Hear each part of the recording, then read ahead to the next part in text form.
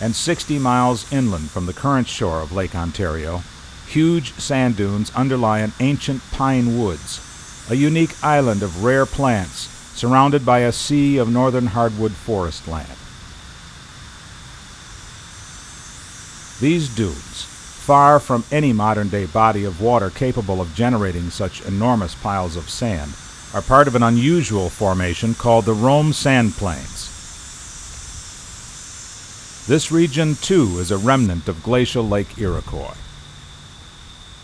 The position of these dunes in relation to other local landscape features indicates they were formed by powerful waves and westerly winds that spilled down from atop the glaciers.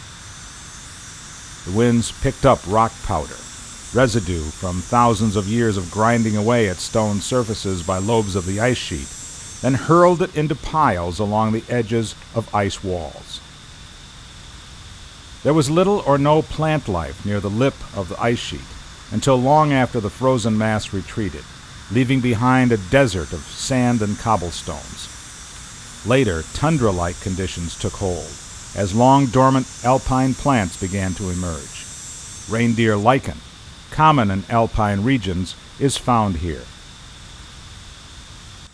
The Sand Plains host one of New York State's few inland stands of pitch pine, the conifer that more typically anchors maritime forests along the sandy back dunes of the Atlantic coast. These dunes are home to rare wild lupine, a fragile flowering plant that hosts the even rarer Frosted Elfin, a thumbnail-sized butterfly that feeds only on lupine plants. The Frosted Elfin, found nowhere else in New York State, is incapable of flying more than a few yards beyond the plant near which it was spawned. The Sand Plains border a broad basin to the south, the western end of the Mohawk River Valley. This channel was a major drainage route for meltwater flowing out of Lake Iroquois toward the sea by way of the Hudson River Valley. There's evidence that huge ice dams just east of the Sand Plains repeatedly collapsed with catastrophic effect downstream.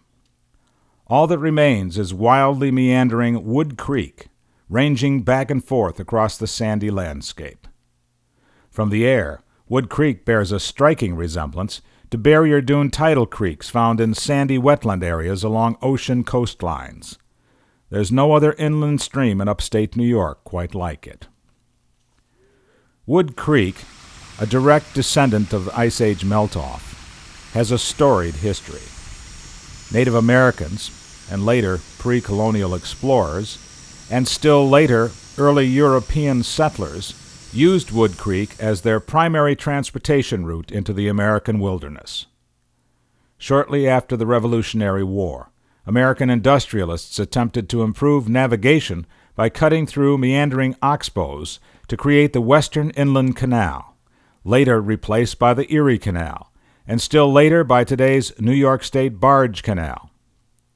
The effect of those early canal construction efforts, completed more than 300 years ago, are still visible in satellite imagery. From space, the Rome Sand Plains still show sculpting from Ice Age meltwater roaring eastward.